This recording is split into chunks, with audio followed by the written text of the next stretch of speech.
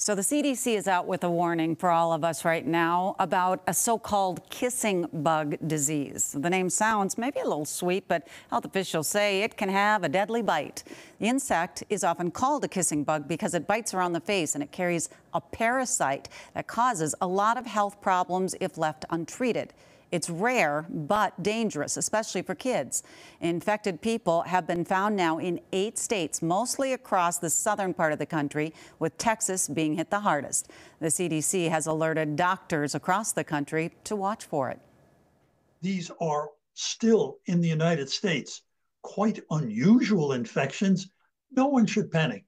For example, we can do a blood test for this infection, and 29 million donated units of blood have been tested for this infection here in the United States.